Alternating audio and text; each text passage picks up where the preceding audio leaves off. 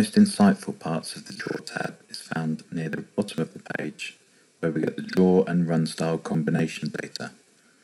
Using this heat map, we can sort it by different metrics such as win percentage, place percentage, actual versus expected, impact value, and PRB. In most cases, PRB is going to give us the best data. Now this heat map shows us the best draw and pace combinations.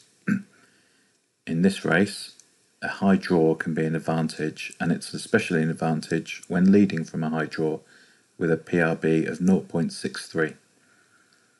Mid-division and held up also perform well from high draws. The orange and red colours denote poorer performances, and as you can see, low draw with either a prominent or leading race style is a negative. Leading from a middle draw also doesn't seem ideal. So we can see if you're drawn low, you probably want to be held up in mid-division or the rear. If you're drawn in the middle, it can be best to be prominent, and if you're drawn high, you can gain a big advantage by leading, but also mid-division and held up are also fine.